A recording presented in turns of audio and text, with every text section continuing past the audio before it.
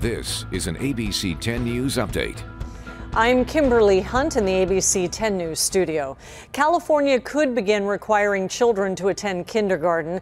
The state legislature approved a bill Monday to mandate kindergarten, and supporters of the bill say compulsory kindergarten will help make sure that students are getting the important skills they learn at that age. And students would be able to go to public or private school. California has considered requiring kindergarten in the past.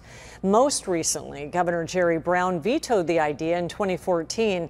Governor Gavin Newsom has not said if he plans to sign or veto it this time. Oceanside is going to allow more than 350 new homes on a former industrial site.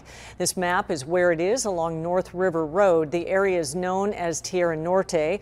The City Council approved medium-density housing with up to 359 units. Opponents worry additional residents will make it harder to get out of that area during a fire.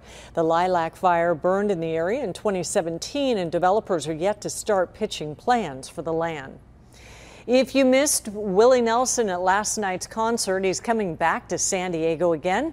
Humphreys announced the legendary 89-year-old country star singer is returning October 18th. Nelson released an album in the spring, and he has a book coming out in September. His July show sold out here so quickly that if you want tickets, you do have to jump on it. They're $130 each. They'll go on sale Thursday morning.